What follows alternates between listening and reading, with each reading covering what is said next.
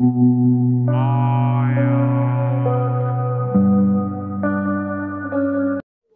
this video, I am going to explain how to multiply fractions. For example, 2 over 4 multiply 2. Now, what I am going to do, multiply this with 2 because it's also a numerator. Multiply numerator with numerator, denominator with denominator. So 2 multiply 2 and 4 multiply 1 is equal to 4 over 4, which is equal to 1. Okay, now for example, we have answer 1. I will solve this question another method. 2 over 4 multiply 2. What I'm going to do, I will do some simplification. What is simplification? For example, 2 and 4 we have common 2, 2 factor common in 2 and 2 and 4. So I will divide this 2 and this 4 by 2. 2 ones are 2 and 2 twos are 4. Now we have 1 over 2 multiply 2. And for example, if I multiply this with 1, so it will become 2 over 2.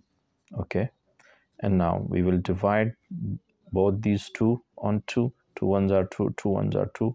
So we have 1 over 1 is equal to 1. Okay, for example, we have another fraction.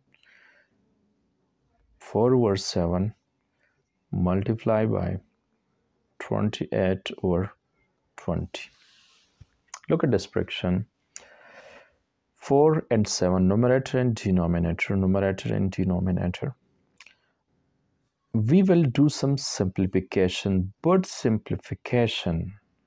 the process of simplification will be done between numerator and denominator. For example, this numerator and this denominator, this numerator and this denominator, this numerator and this denominator and numerator, whatever it is. Okay. For example, here we can't do any simplification, but here we can do, and here also we can do simplification, and here we can also do simplification. For example, I will start from here. 4 ones are 4 and 4 fives are. So 4 is the factor of 20 and 4. 7 ones are 7 and 7 fours are 28. So your answer is 1 multiply 4 and 1 multiply 5 is equal to 4 over 5. 4 over 5. Okay, I will do this simplification with another method. For example, 4 over 7 multiply 28 over 20. Okay, in this question I start from here. Now I will do simplification here. So we will see if the answer comes same or different. Okay, so you know that 4 is common, a common factor of 20 and 28. For example, 4 sevens are 28 and 4 5s are 20.